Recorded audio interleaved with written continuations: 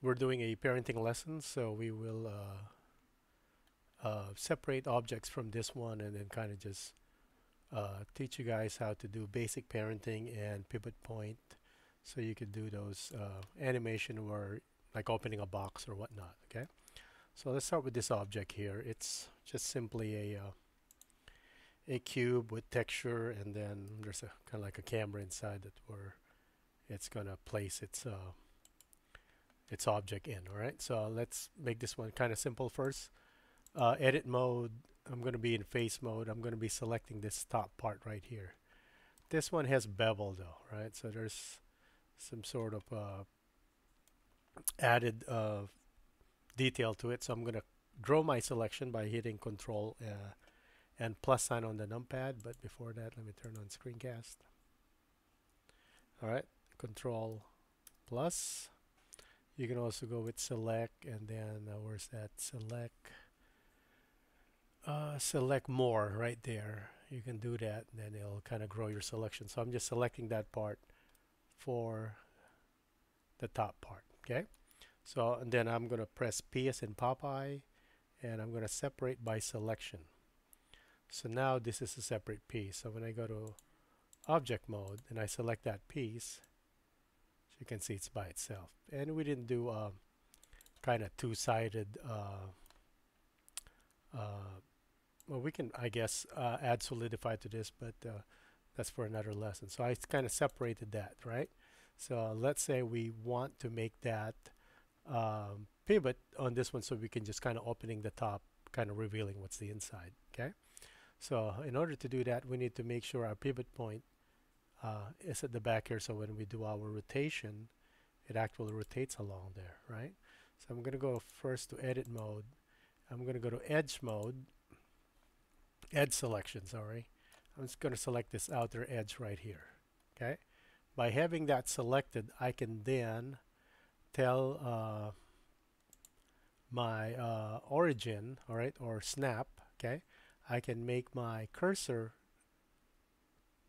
snap to selected, which is that edge. So when I do that, the 3D cursor snap to that particular one, and then now I can go to my object in object mode, and I can set its origin to where the 3D cursor is. By doing that, I can go to my rotate tool now. I can kind of open this one like so, and it will, you can do that animation, right? But let's make something where we're actually opening this box and it's kind of spread, you know, all that kind of stuff. All right, so let me go back to the box in edit mode. Okay, and then let's select the parts and kind of separate them. So I'm going to select the back right here. I'm going to Control plus plus. That will guarantee that that's only the selection right there. Press P, separate by selection. Okay, and let's select this part here. Control plus plus. Press P, select this one. Control plus plus. Press P, separate by selection. This one, Control plus plus. I mean, if you didn't bevel your object, all you have to do is click one side. You don't need to do click plus plus to kind of simplify following along.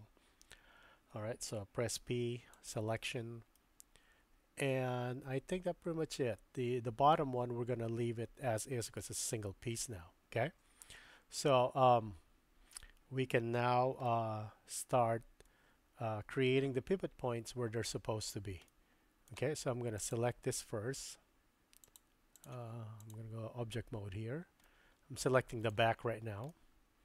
I'm going to hit tab to go to edit mode, and I'm going to select the bottom edge. Oh, edge selection. I think that's the one. Let me just move it. Yep. All right, so that's the bottom one. And then I'm going to go snap the cursor to selected. Okay.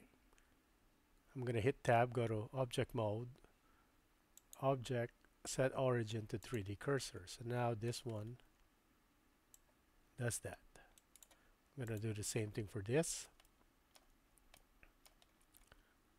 Go to edit mode, be in edge mode, select the very bottom edge, mesh, snap, cursor to selected, object mode, object, set origin to 3D cursor. And of course you can do your shortcuts here. There's a lot of shortcuts where you can just simply do all that, but for demoing purpose, uh, you know, we're beginner friendly here. So if you're very proficient with that kind of stuff, then you're welcome to just use your keyboard shortcut, of course. Snap to selected to cursor, cursor to selected, object mode, set origin 3D cursor, and I think this is the last one. Okay, and cursor to selected, object mode, origin to 3D cursor. So we got everything. That would open up and reveal it. Okay. Yeah, so now we just have to simply do our parenting, right? So I'm going to select the ground, the floor right here. Maybe we should not have put the camera inside. It's a lot of object. Let me see here. The plane right here, we're just going to call this floor. All right. And we're just going to hide that for now. Okay, and let me actually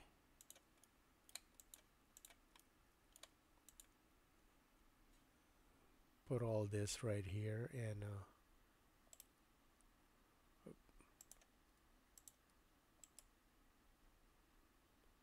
put them on a new collection. Call this one the I guess the box.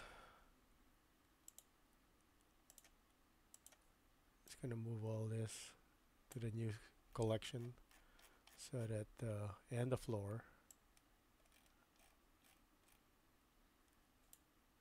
so that everything else from this one we can just hide, and then all we have is this. Okay. All right, so now let's the bottom part right here, let's kind of fix this as well. We want the bottom right here. That's where the cursor or the pivot point will be. So I'm going to go mesh, snap, cursor to selected, and then object mode, set origin to the 3D cursor. So this is the main object right here. So this is the bottom. Okay, this one is the right side. This is the front. This is the left side. This is the back side. This is the top side. Alright, OCD kicking in that I have to put side on the bottom. Alright, so we got all those. Now let's parent them, right? So again, the right side is parented to the bottom, so you always select the parent last. So I'm going to go here to solid mode so you can easily see what I'm selecting. So this is the right side.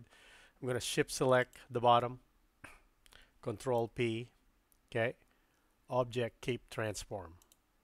Okay, so you do want them to stay in their place. So now when I move the main parent, the child is independent. Okay, so I'll do the same thing here. Left side, shift click the bottom, which is the main parent, Control P, keep transform, and you could do this all at the same time.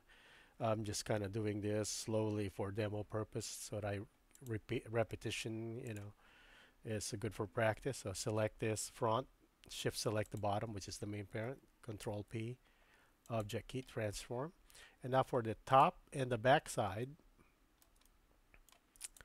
they're going to be kind of parented. So the top is the child, the back side is the parent. Control P, keep transform, and then the back side is going to be the child of the bottom. So Control P, keep transform. So now when we do this, when we select the back side and then do our rotation, it opens that up, and then this can be animated separately. All right, there is that.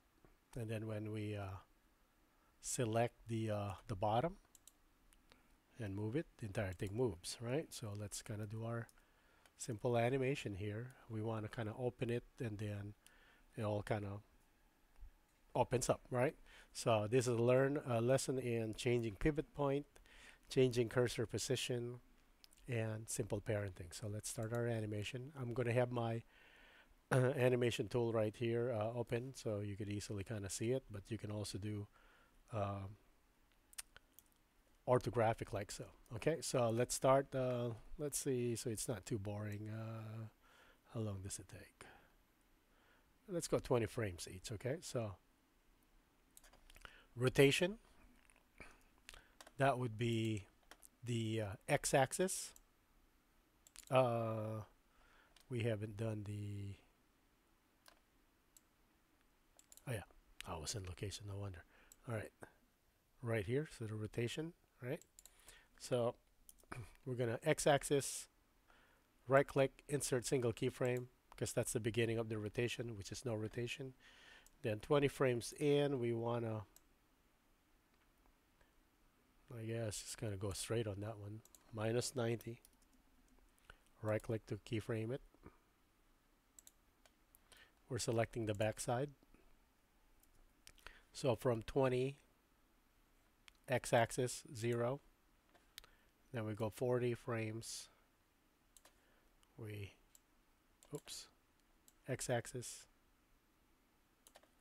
minus 90. Right click, insert single keyframe. So when we scrub this,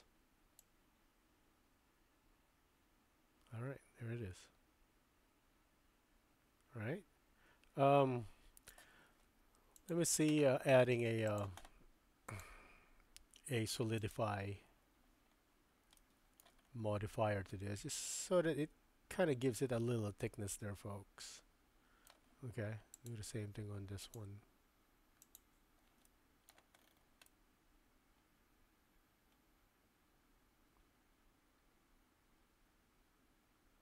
Yeah, I guess we can do that. Solidify. Now that we have, so that it just gives it a little thickness. All right, and then for the inside also we can do add a new material. Just make it kind of like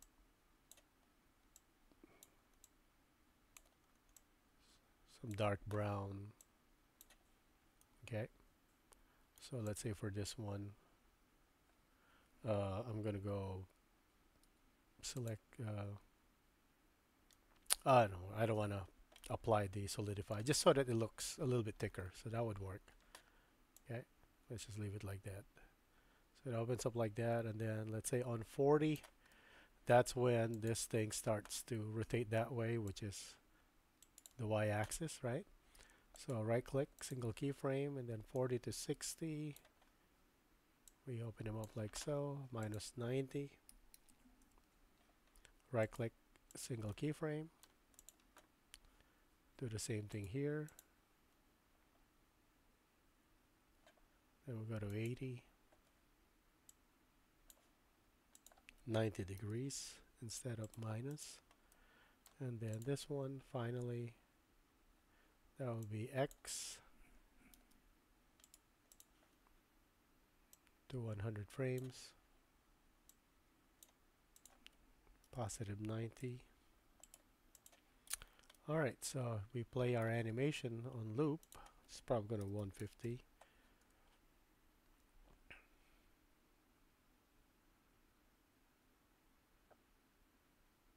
All right, so there you have it. So if you want a little bit of okay, then let's open our little cheesy.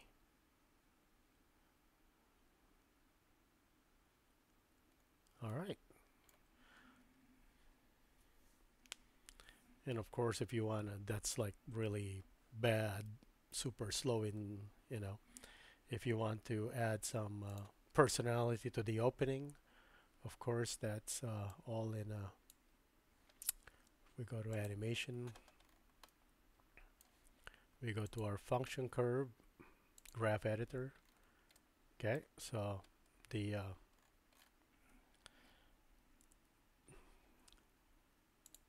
rotation.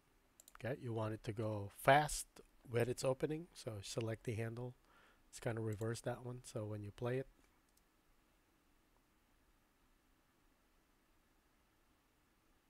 all right. So I mean, if you just,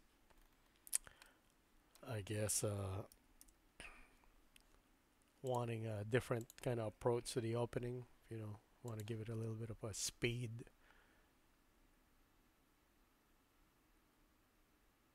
All right, this one right here. I'm gonna press A to select everything, then dot to frame all. Okay, so let me see.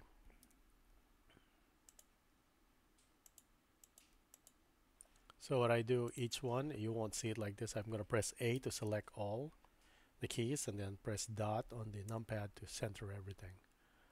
So let's see on this one, just at the beginning, I do want when it's closing as slow.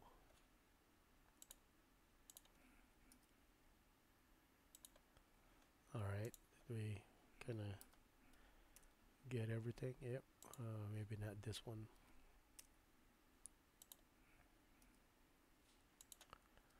All right, let's take a look. So it has that kind of force opening and then slowly kind of. All right, and let's kind of show the floor.